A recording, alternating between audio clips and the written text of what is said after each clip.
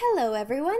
Dehumidifiers are exceptional at reducing moisture in high humidity environments.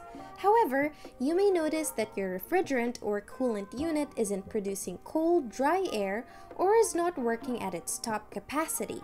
It could be that it needs to be recharged, and we're going to explain how that's done. If you've never recharged a dehumidifier before, it can seem complicated or just plain confusing. In this video, we will show you a step-by-step guide on how to do it. By the end of the video, you'll know the basics and be ready to recharge it on your own.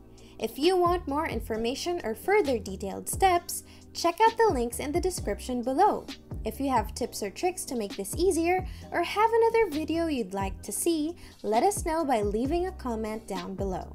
So grab a snack or a drink and the necessary supplies and get comfy. Here we go!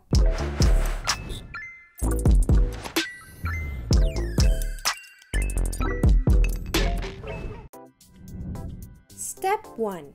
You can keep the dehumidifier running while applying the coolant.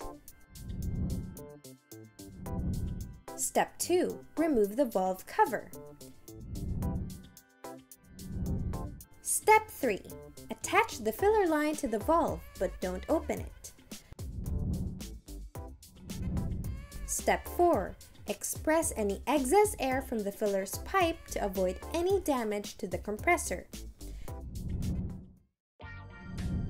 Step 5. Tighten the valve connection. Step 6. Open the valve and check the coolant level on the gauge. Step 7. Refill the coolant in short bursts. Step 8. Stop when it reaches the correct level. Step 9. Close the valve. And finally, Step 10. Remove the filler pipe. That's all there is to it. Now that you know how to recharge a dehumidifier, give it a shot. If you thought this video was helpful, don't forget to press the like button and subscribe. If you have further questions, let us know in the comments below or check out the links in the description. Thanks for dropping by, and we'll see you on our next video.